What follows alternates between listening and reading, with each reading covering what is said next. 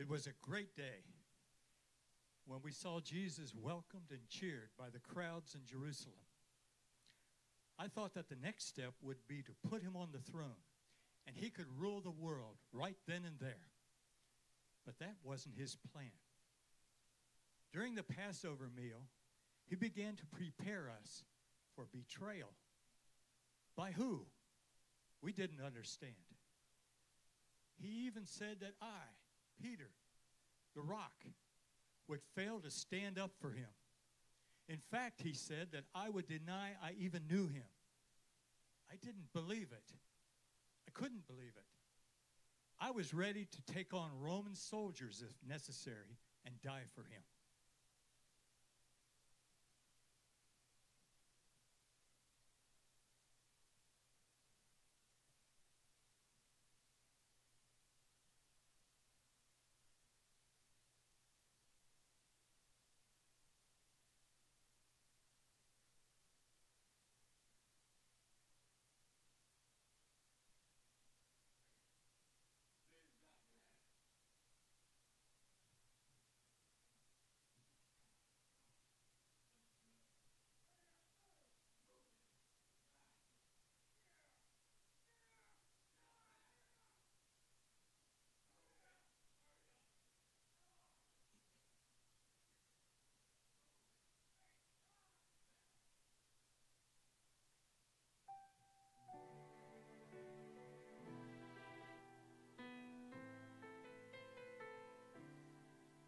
I said that I would die for him.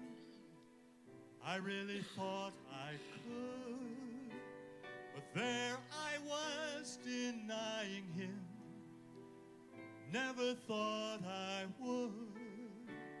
I failed the Lord, let him down after all he's done for me. Now he's walking up a hill called Calvary.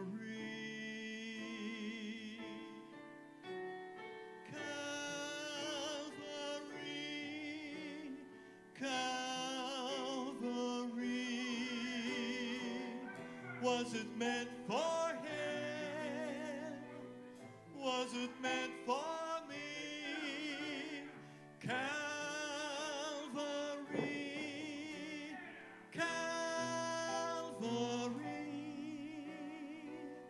is that my cross he's taking to Calvary? He found me in my sin and told me, go and sin no more.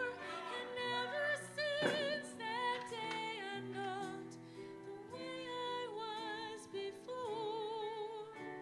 I only came to thank him for the life he gave to me. Now he's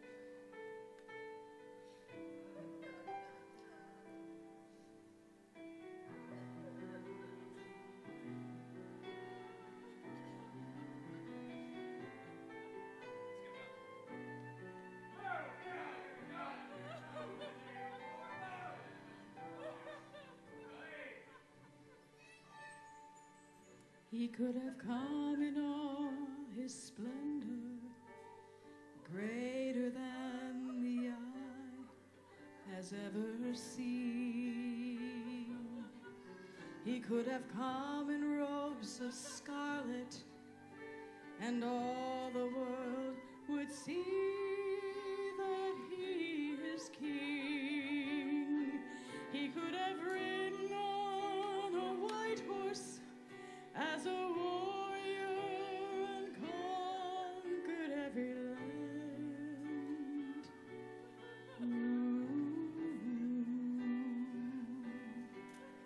But he knew that if redemption's price were paid, it would take a lamb. It took a lamb to die upon a rugged cross. It took a lamb, just a lamb. Only blood could pay the cost, nothing less could take away my sin. That is why the great I am didn't come as a king, because he knew it took a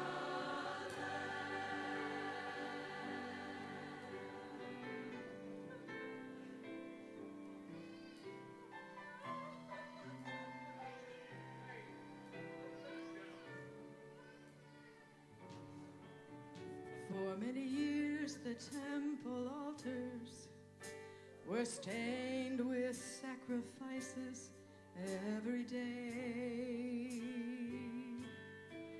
And though the blood appeased the Father, still the curse of sin was never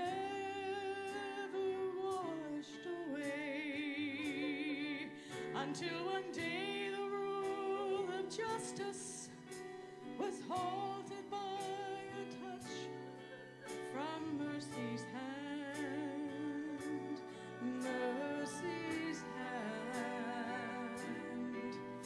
As the Father in compassion said, it's time to send the spotless Lamb, precious spotless Lamb.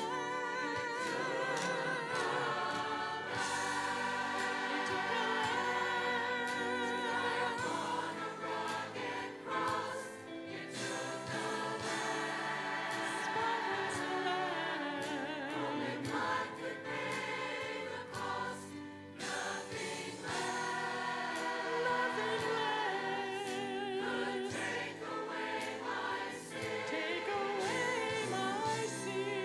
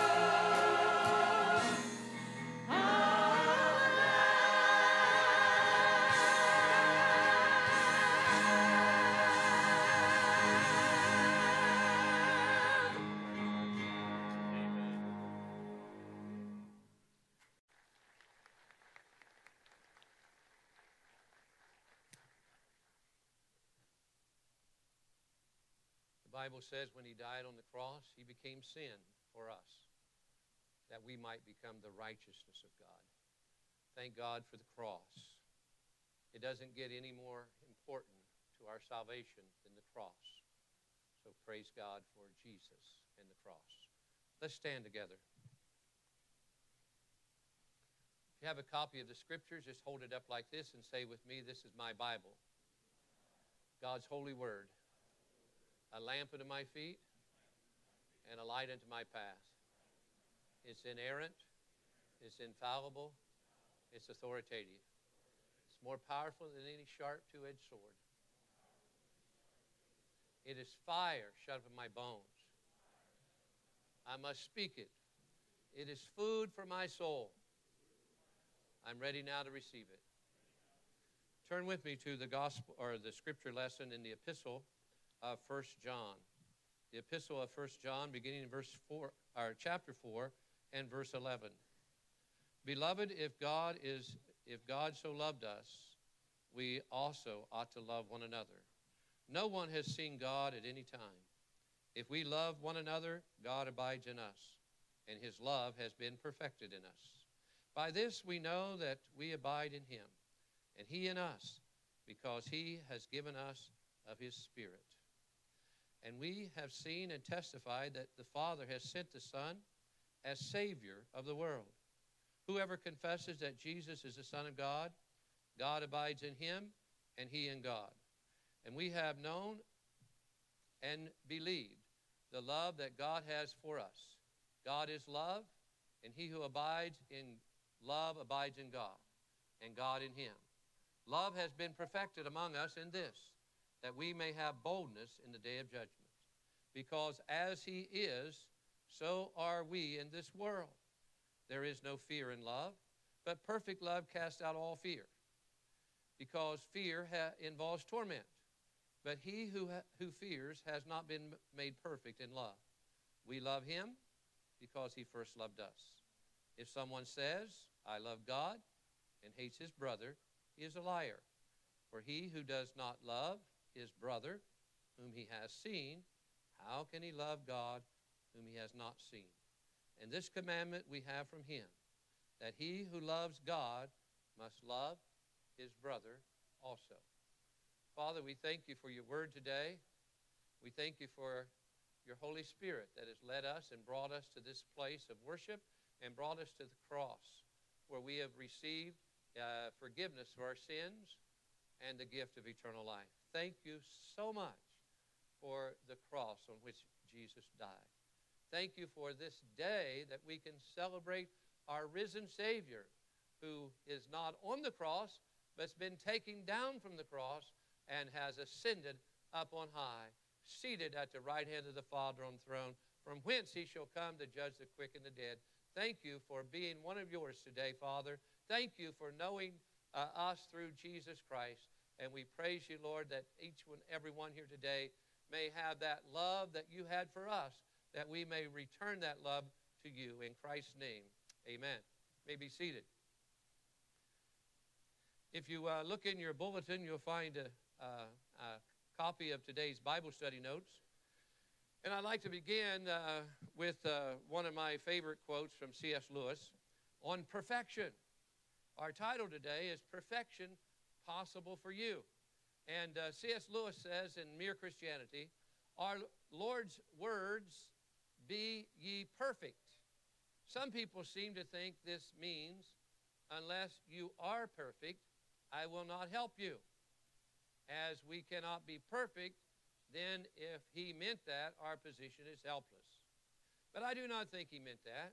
I think he meant the only help I will give is help to become perfect. You may want something less, but I will not give you nothing less. That's pretty profound. C.S. Lewis said when he was a kid, he would hate to tell his mother he had a toothache. He said, if I told her I had a toothache, she would give me what I wanted, but she would give me a lot more than I wanted. In other words, she would give me an aspirin for the pain, But the next morning, she'd take me to the dentist, which I didn't want. And you know those dentists, they start fooling around with your teeth. You give them an inch, they'll take a mile. They don't give up. They want to put everything right. And this is what Lewis is saying about God. You don't have to be perfect for God to help you. But the only help God offers you is the help to become perfect. Whoa. There are few things in this world that's perfect. I've heard there's perfect pitch. I don't got it, but it's an auditorial phenomenon known as the ability to hear a certain musical note and repeat it. Gerald could probably do that. Perfect pitch. Seemed like another planet. There's such things as a perfect baseball game. No runs, no hits, no errors. There's a thing as a perfect bowling game, 300. I've never done that either. There's such a thing as a perfect golf swing. I don't know who determines that. But they say there's a perfect golf swing. I'm seeking that. They say God made a few perfect heads, and the rest he put hair on.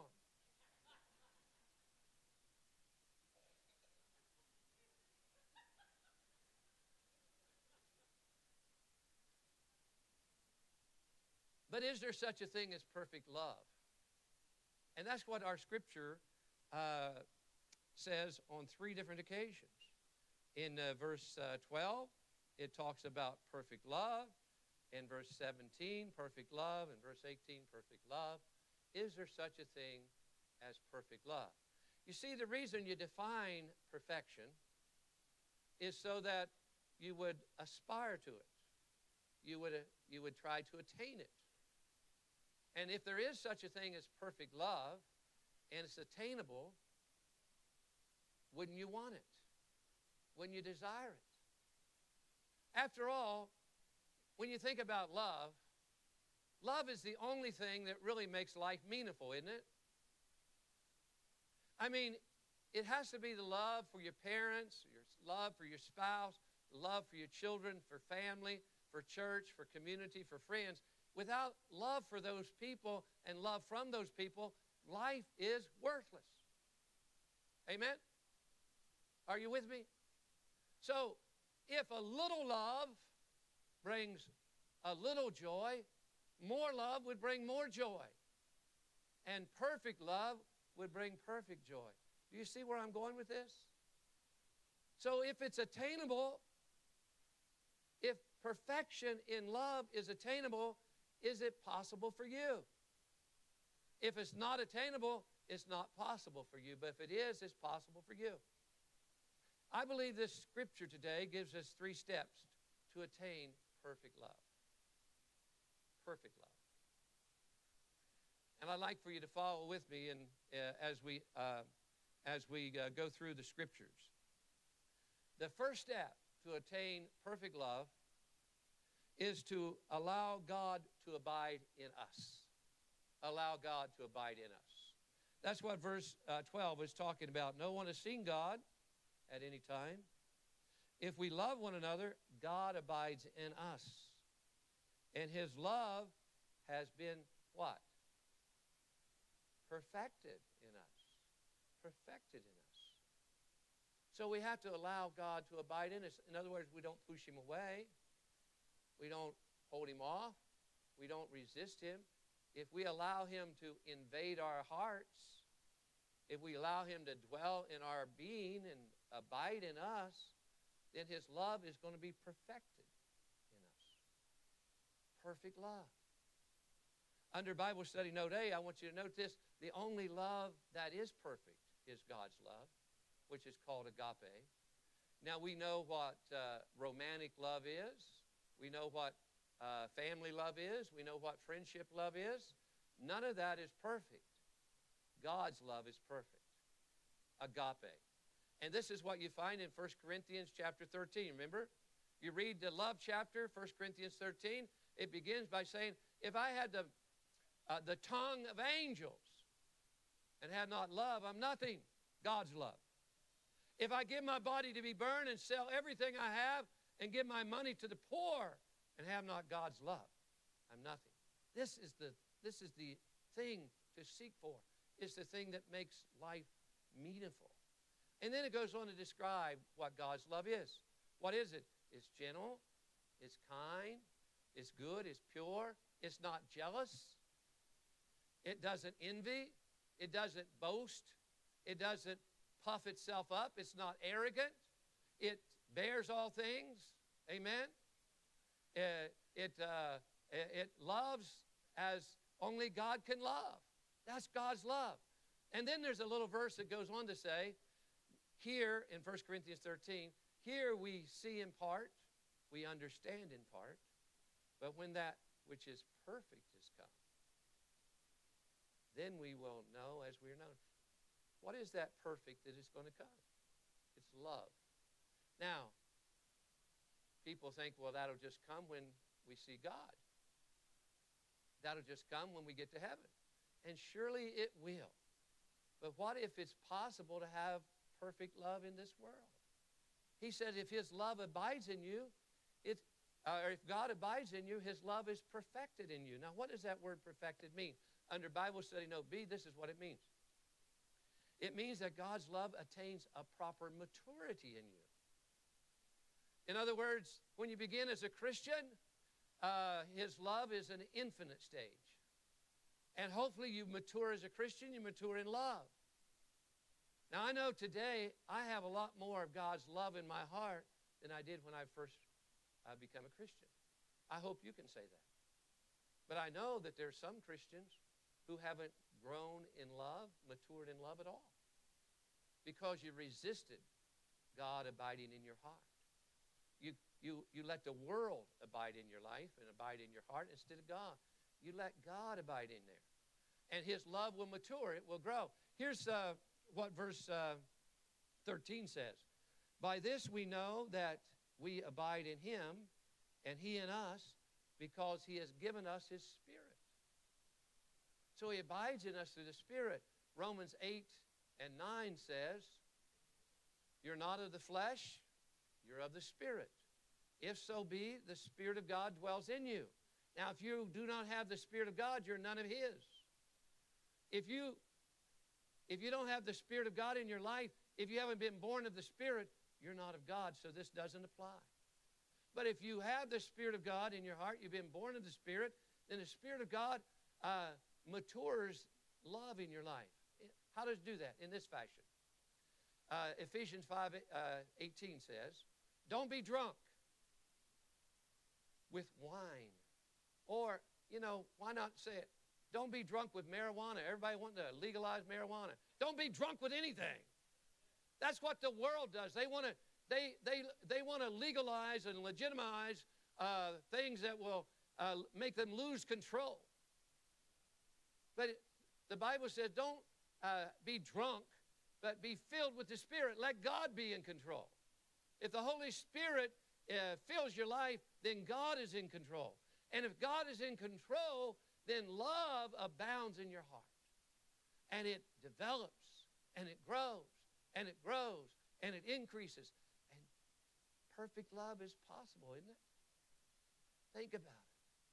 There's only one man that I know that really taught perfection and got criticized greatly for it, and that was John Wesley. John Wesley wrote an entire book on perfection. And he is criticized in this regard because people thought Wesley was saying to be perfect, you couldn't make a bad choice. You couldn't make a mistake. It had to do with your character and your conduct. Wesley never said that. What he was saying is that you can be perfect in love. That's a different deal, isn't it? That's what this chapter is saying. Perfect love casts out fear. Perfect love. God's love being perfected in us. So what does that look like if you have perfect love? What would it look like? Wesley gave us a picture of it. Back in 1700, he took his little Kodak took a picture of it. This is what it looks like. Under Bible study note C, it's the character of a Methodist. Now, don't be mistaken. Some of you are going to say, is that United Methodist? No, no, no. That's not Free Methodist. No, no, no. That's not Church of Christ Christian Union. No, no, no. No, when he was talking about a Methodist, he was not talking about a denomination. He was talking about a methodical way of serving God. He had a methodical way of doing worship and Bible study, a methodical way of doing prayer and growing in Christ. You understand what I'm saying? So it wasn't the denomination, but it was a methodical approach to growing in grace. He was serious about growing in God's grace and growing in God's love. And so he gives us this picture of what perfect love looks like in what he calls a character of a Methodist. Now, I believe John Wesley would be very proud if all the United Methodists would come up to this character. I would be very proud if some of the Baptists would too, amen? So here's what it looks like. He loves God with all of his heart, soul, mind, and strength. Now, right away, you're going to say, oh, nobody can do that. Love God with all your heart, soul, mind, and strength. Nobody can do that. That's not attainable. If it's not attainable, then we don't need to talk about it. Who talked about it? Jesus. What did he say about that first sentence? He said, this is the greatest commandment. Amen? This is more important than the 10 Commandments. Amen? Now, if it's a commandment, duh, would God give us a commandment we couldn't obey? This is possible. In everything, give thanks. 1 Thessalonians 5, 16 and 17. Paul taught, everything give thanks. You can't be grateful? Yes, you can. You can be a lot more grateful than you are. Amen? In everything, give thanks. Heart lifted up to God all the time, loves every man as his own soul, is the second commandment. To love your neighbor as yourself. Amen? This is a picture of perfect love. Don't say, I can't do this. You can do this. Pure in heart. What is pure in heart? James 4, 7 and 8.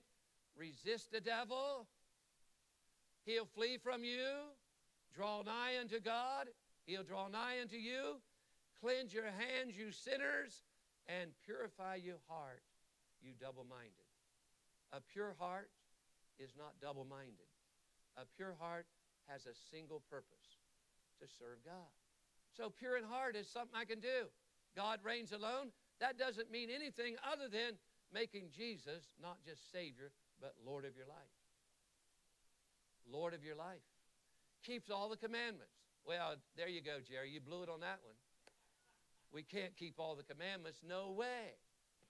Hey, who said you couldn't keep all the commandments? God tell you that? The devil told you that. I'll tell you what the Apostle Paul says in Philippians chapter 3. Before he ever became a Christian, he kept all the commandments. He was blameless of any disobedience. So don't say you can't keep all the commandments. Don't say you can't have love perfected. It can be perfected in your heart. That's what I'm saying. That's what I'm saying. And I've seen people who have been close to God and allowed God to abide in their heart till their love has been perfected.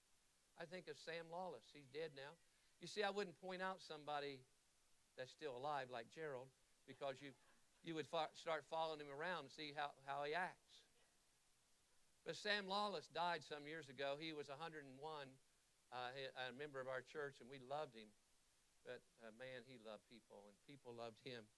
Sam Lawless, when he was 96, he bought a brand new car. There wasn't very many people ride with him.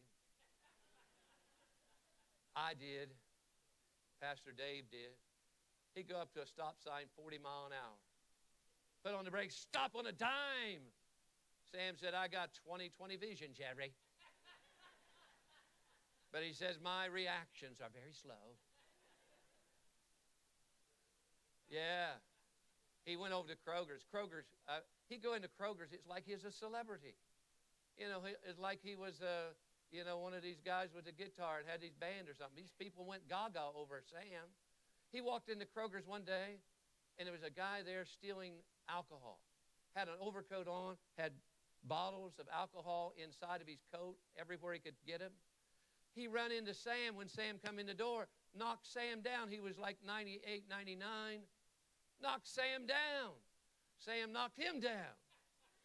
Only when he fell, all the bottles broke, and he was laying there bleeding like a stuck hog. Everybody in Kroger stopped everything and come took care of Sam while the guy bled to death. That was Sam. That's how people loved him. When he turned 100, the whole city celebrated, had a proclamation. This is a member of our church. But he had love, and as much as people loved him, he loved them more. He would just get right in my face, and he'd say, Brother Cherry, you're the most wonderful preacher in all the world. And I felt like I was on a cloud. I mean, I was just I was something. And here's the thing, he did everybody like that. He's seen what you did, how you acted, how you talked, how you dressed. You were the greatest. Sam loved people. Don't tell me you can't love more than what you're doing now. You have a lot of space in your heart to grow in love and have it perfected in your life. Just don't push God out. Allow him to abide in your heart. And when he comes in with his love. Amen. Number two. The second step to attaining perfect love is identify with Jesus above us. So allow God to abide in us and identify with Jesus above us. Why is that important? Verse 17. Love has been perfected among us in this, that we may have boldness in the day of judgment. What does boldness in the day of judgment mean? You will not have guilt. You will not have condemnation. You will not have any fear. Boldness in the day of judgment. I want to tell you, I've had a funeral every week for the last 2 or 3 weeks, and there's a couple more backed up that's probably going to come the next week. We are going to be, sooner or later, in the day of judgment. But perfect love, if love is perfected, we will go to judgment without fear, without condemnation, without guilt. Why? Because as he is. Now, you need to underscore this line, because this is a biblical piece of steak. This is a theological mountain top right here. Because as it, underscore that. Now, if you got a device and you can't underscore, throw the sucker away and get you a real Bible. Because as he is, notice, as he is, so are we in this world. This is big. As he is, so are we. But before we look at as he is, let's look at where he is. Where is he? Well, he's not on the cross. He's not in the tomb. He's been resurrected, and he's ascended, and he's seated at the right hand of the Father on high. Amen? That's where he is. Now, as he is right now, he is perfect. And it says, as he is, so are we in this world. Now, to identify with Jesus means this.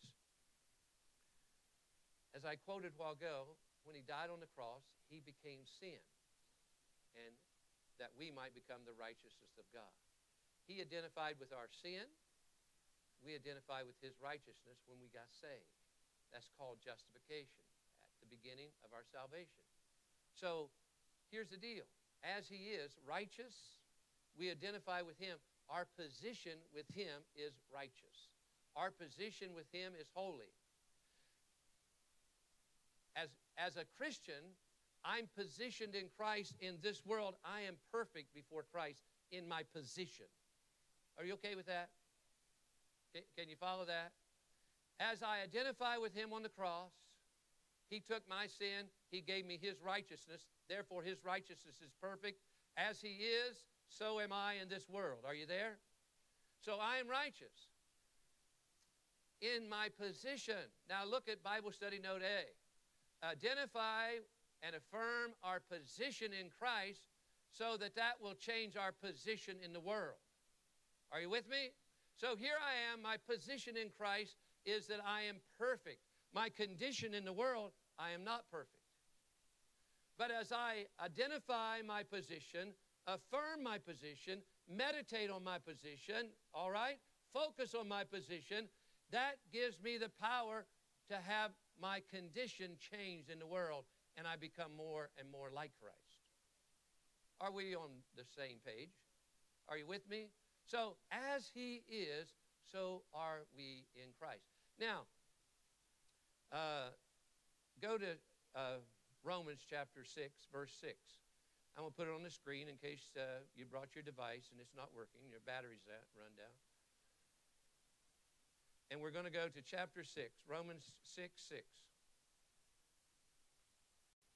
And this is what it says about identifying with Christ.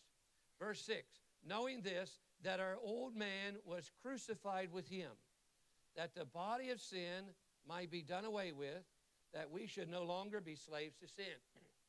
How are we to identify with Him? When He died on the cross. This is what Paul said. When He died on the cross, we died on the cross. Amen? We are crucified with Him. When we become a Christian, we identify with His death on the cross. And when we are crucified with Him, what happens is the body of sin is done away with, that we should no longer serve sin. Now, if we can get sin out of our life, what can come in? The love of God. You get sin out of your heart, get the world out of your heart, and you crucify yourself with Christ, then you have room for the love of God to come into your heart. But we got to kill that old man of sin, that old Adam nature. We put to death the old man. Now, if you look at chapter 6, verse 11 under Romans, what you're going to find there is a new word that I like a lot. It says, likewise also reckon yourself to be dead, indeed to sin. Now, the word reckon is an accounting term. It means to consider or count. It is an accounting term, to reckon. Reckon the books, reckon something. It's done, it's finished, it's reckoned. And so, if you don't have that word, you may have consider or you may have count in your version. But under verse 11, when it says to reckon yourself dead, it literally means you have been crucified with Christ. Therefore, just consider yourself dead. Just reckon yourself dead. In other words, you may have to do this. You may have to crucify yourself again and again and again. A fellow asked me one time when I told him if he become a Christian that he would die with Christ, the old man would be put to death, and he'd have a new man. He'd live in a new life. He said, what if the old man comes back to life? Good question. You kill him and kill him and kill him and kill him again, again, again. Are you with me on this? I mean, I'm not talking about something out there in la-la land. I'm talking about where you live. And you know when that old man comes back to life. Anger rears up. Jealousy rears up. You put him back to death. Stick him in the grave where he belongs. Amen? And this is what Bible study note B says. James McConnell says, our reckoning ourselves dead to sin in Jesus Christ does not make it a fact. Just reckoning it doesn't make it a fact. He said it already is a fact through our union with Him. It's already a fact. What it does, our reckoning it to be true only makes us begin to realize the fact in experience. So if we can start doing that, we'll begin to experience the end of sin in our life, the death of the old man, and a new infusion of love in our hearts. That's what's going to happen. But we got to count him dead and dead and dead and dead. Paul said, I protest with your rejoicing. I die daily in Christ. One of my favorite stories was told by Joe Gibbs. Many of you have heard it. That Joe Gibbs was the coach of the Washington Redskins. And he had an old offensive lineman, 300-some pound brute, that had a black Labrador retriever. And he went home one night from practice, and his black Labrador retriever was laying on the front porch.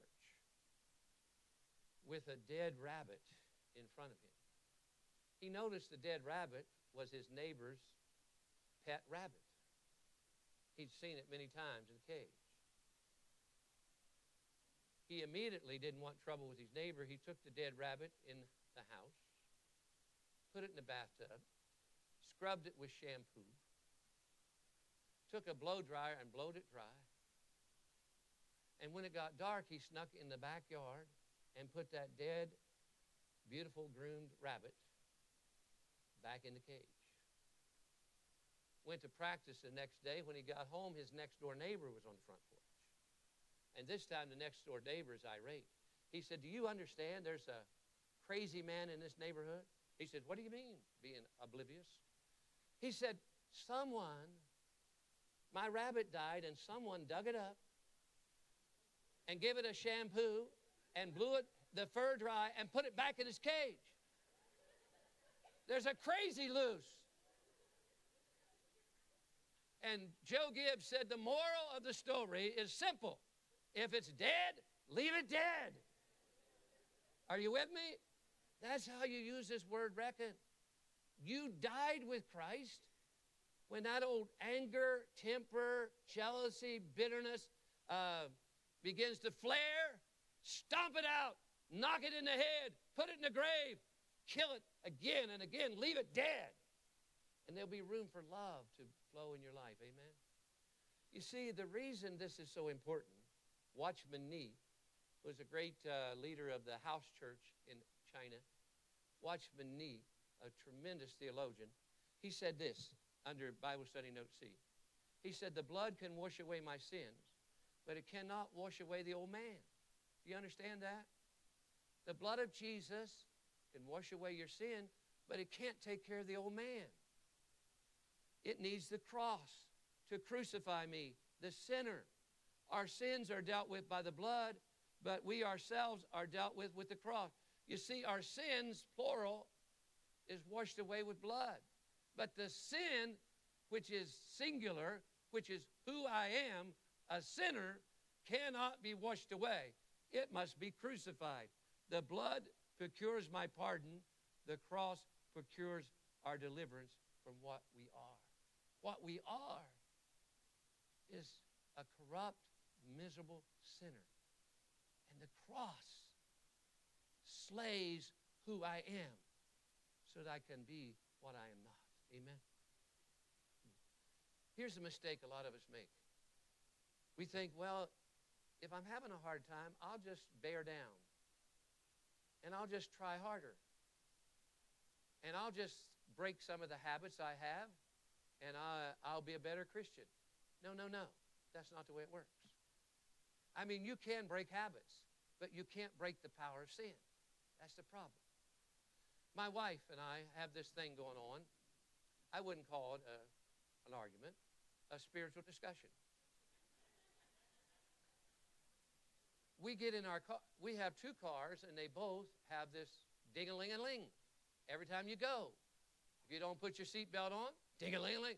I want to tell you, I have had ding-a-ling-a-lings right up the back. I can climb a wall. I said to my wife, please don't make a ding-a-ling-a-ling. I've stopped in the middle of the road. I've told her 16 times driving out of the driveway, fasten that seatbelt. I don't want to hear it. And it ding-a-ling-a-ling. So I got a new thing going. I said, honey, if you will fasten your seatbelt and I don't hear it ding-a-ling-a-ling, every time that happens, I'm going to give you $50. That's what I say. That's what I'd say. So someone asked her the other day, said, so has your husband paid you any money yet? And there's not any need to do that. Last count, I said, if you don't fasten your seatbelt, and I hear the ding-a-ling-a-ling, you pay me $50. 2 days ago, she was up to 1,000. 1,000. She owes me $1,000. But that was 2 days ago, and we've been in the car several times since, and all of a sudden I go out, and there's no ding-a-ling-a-ling. She gets $50 back. She's down to $550. I'm really concerned. that she's breaking this habit, and I'm going to start paying her. I think she can do it. And here's the thing. I think you can do it. I think you can break habits, but you can't break the power of sin. The only thing will do that is the cross. You have to be crucified with Christ. And Paul said, I am crucified with him. Nevertheless, I live. Yet not I. It is Christ that lives in me.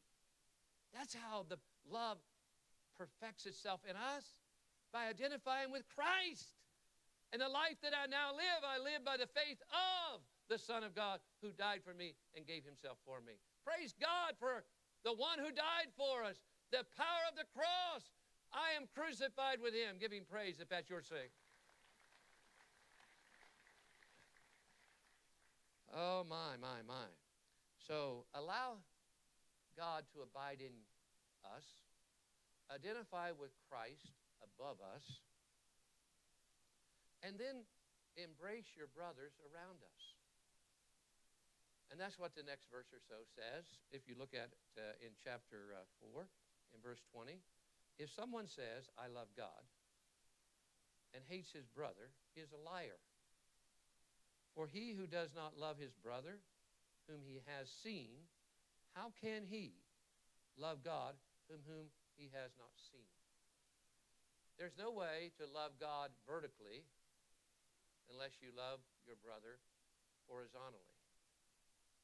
Now, I'm getting down to where you live and where I live because we cannot claim to have any love for God if we don't have love for those around us. We have to embrace those around us.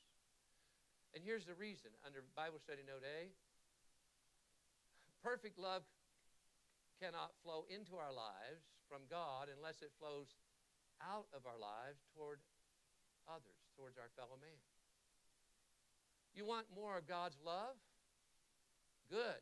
But you got to release it because it will explode in your heart and you'll die inside if you receive it and don't let it out to other people. You know the reason the Dead Sea is dead is because it's the lowest place in the world below sea level, and everything flows into it and nothing flows out. The water evaporates and all you got is ooey gooey minerals. You can't swim in the Dead Sea. You can't sink in the Dead Sea. It's just a cesspool of minerals. It's dead. And here's the thing. We can't let God's love flow in us unless it flows through us. If it's going to be perfect, it's got to have an outlet to our fellow man. And here's how you love people. You love them individually. You spell love A-T-T-E-N-T-I-O-N, attention.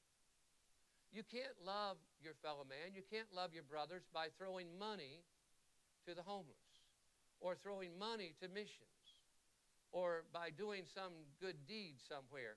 You only love your fellow man by loving them one at a time, by giving attention to them. Attention really feeds the heart of others. I was going through the grocery store the other day, and this little 2-year-old was standing there, and he wasn't doing anything. I just started paying attention to him, just looking at him, and he just lit up like a light bulb. Attention does that.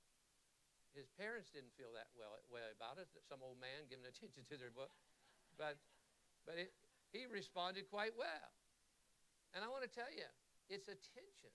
This is what Bible Study Note B says.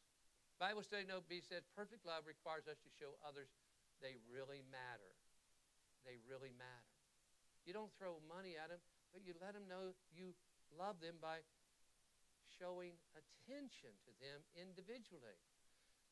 Jack Nicklaus, the Golden Bear, we're fortunate to have a man of that stature as a member of our community.